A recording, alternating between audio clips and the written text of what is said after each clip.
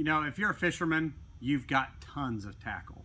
Whether you fish for bass, crappie, trout, saltwater, no matter what it is, we always have way too much tackle. And if you're like me, it's hard to keep it all organized. But you know, with Plano, there's a tackle box for everything. And as you can see, I've got a variety of them sitting here.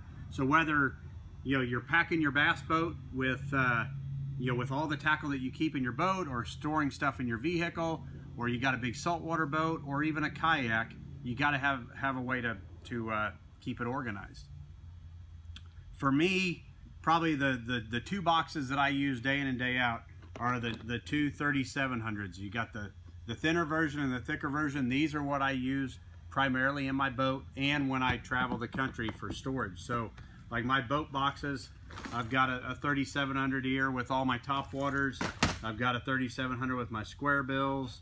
I got a little bit, the thinner one with some lipless crankbaits. This is what I carry in my boat. So that's how I carry my hard baits. But then you have your hooks. You'll have little packages of hooks and loose hooks, and like this right here is just a little box of trailer hooks. So they make boxes with all kinds of different assortments on it. I've got treble hooks here for replacing on crankbaits and jerkbaits. I got a box here with jig heads. So they make boxes that will suit about whatever you need. So if you're like me, I've got quite an assortment of them, and I figure out which ones will that I need to get the job done. They even make little ones for real small terminal tackle and stuff like that. So it's really important to just pick a box that will help you get the job done.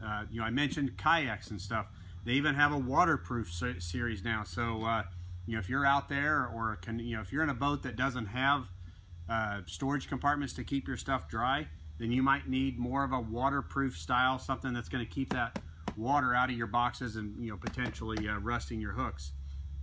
And then from there, how do you carry all these loose boxes? So mine, I keep them in my Triton, and that's where they primarily stay. But when I travel the country, or when I'm moving stuff around, I've got a tackle bag that these will fit in.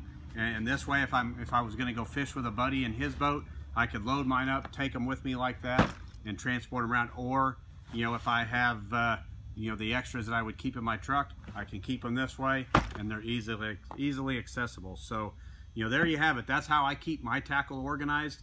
Plano has a tackle box for any system that you can imagine. Another thing I'll do is actually these are the treble hooks that I'll use for replacing on baits, and as you can see, I'll actually label them so I know to be that much more efficient what hooks are where. I got number 4 short shank, I got 2 long shank, 2 short shank, 4 long shank, and I got some assorted ones there. So just doing anything like that helps you be more organized.